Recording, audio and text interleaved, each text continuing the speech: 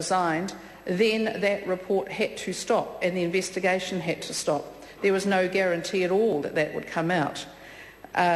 Yes, we could have continued on. Yes, I could have said, no, we're not going to pay the judge anything. No, we're not going to settle the matter. I believe that that would have been at a far greater cost.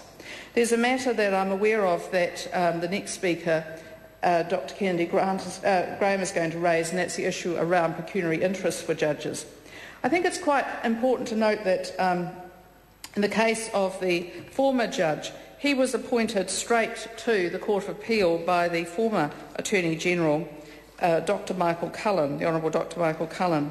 That was in 2007, and that was without the more traditional apprenticeship of being on the High Court. 10 months later, he was elevated to the Supreme Court.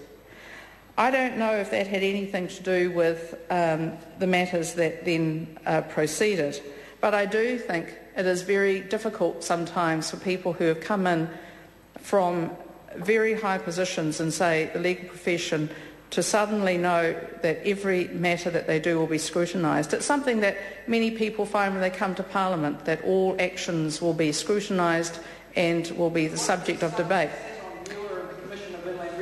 Well, I think that's a point raised, but I'd have to say that that was very concerning, and it is a point. I believe that what this does actually show, though, is that although this affair was very unfortunate, there are some positives to be found in its entrails.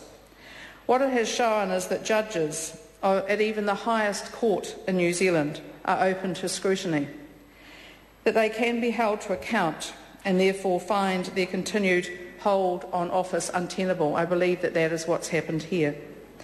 I took absolutely no pleasure whatsoever in receiving the former Justice's resignation. I thought it was an extraordinarily sad day that we ever had got to that situation, and I don't think anybody in this House would find that a very edifying situation. As I said, I could have kept the matter going, and I chose not to.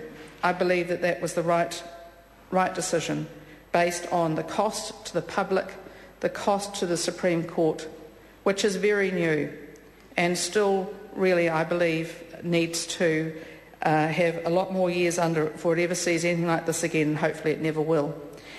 I know that there are people who have felt that this matter has hurt their feelings about and confidence in the judiciary of New Zealand. They should not, because the judiciary in New Zealand has felt this more strongly than anybody else. So, Mr. Speaker, in essence, this is something which I believe nobody would want to wish on the judiciary in New Zealand again.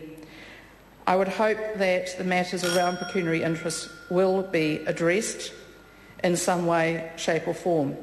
I know it is a matter that the judges feel very keenly, and that it's a matter that nobody ever wants to see repeated. Call Kennedy Graham.